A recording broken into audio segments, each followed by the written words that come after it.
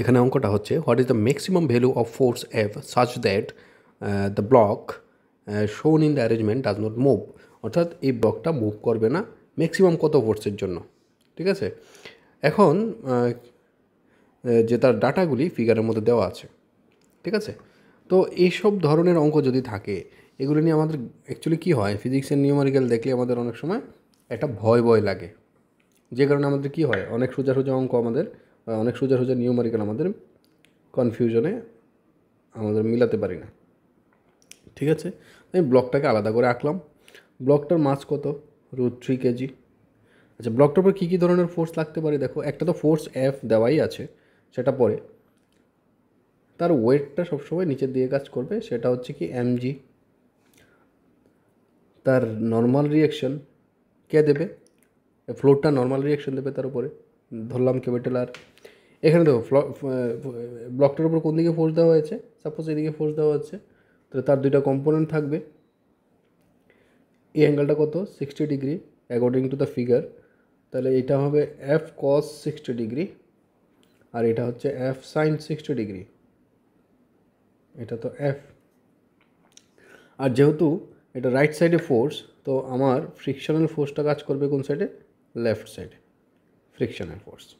তাহলে সিম্পলি আমরা যদি ফ্রি বডি ডায়াগ্রাম করি, এখান থেকে যদি ইকুয়েশনগুলো আমরা লিখি,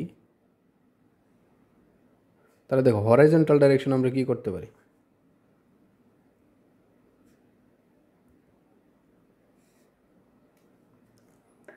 আমরা simply frictional force equal to আমরা লিখতে পারি এফ কস থিটা, আর কোনো ফোর্স এখানে নেই, এফ কস 60 ডিগ্রি। কস 60 ডিগ্রি হলো কত, হাফ, তাহলে আমার আলটিমেটলি আসবে কত, f/2।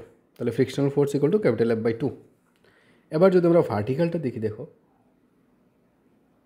ভার্টিক্যালটাকে যদি আমরা দেখি, তাহলে দেখো উপরে দিয়ে কী আছে আর, আর নিচের দিয়ে কী আছে W plus F sign 60 degree. ঠিক আছে, এখন ডাব্লিউ ইকুয়ালটা আমরা কী লিখতে পারি, mg plus F sign 60 degree value কত, √3/2। এখন ফ্রিকশনাল ফোর্সের এক্সপ্রেশনটা কি, ফ্রিকশনাল ফোর্সের এক্সপ্রেশনটা এটা তো সবাই মনে রাখতে হবে। ফ্রিকশনাল ফোর্সের এক্সপ্রেশনটা কি, এফ ইকুয়াল টু মিউ আর, যেখানে আরটা হচ্ছে এখানে এই আরটা আমরা কিন্তু বের করেছি, আর সবসময় কিন্তু mg হয় না, হ্যাঁ এখানে আরটা আমরা বের করেছি, তাহলে মিউ আর এর জায়গাতে কী হবে, mg প্লাস এফ √3/2।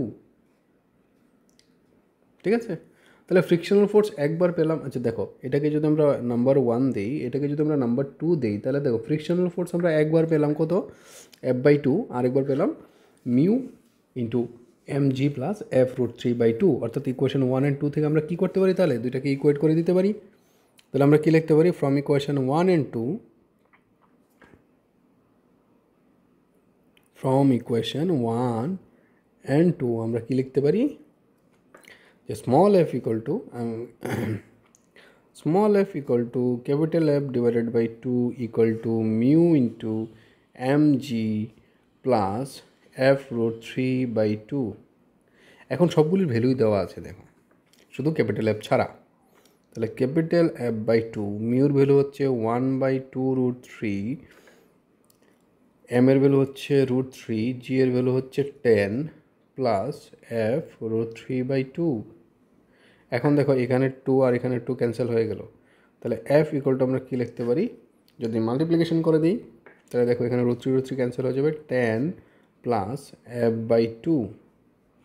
এখন আমরা কী করতে পারি দেখো, এখন এই f/2টাকে আমরা কী করব, তার সাইড চেঞ্জ করব। তাহলে কি আসবে আমাদের, f minus f/2 equal to 10।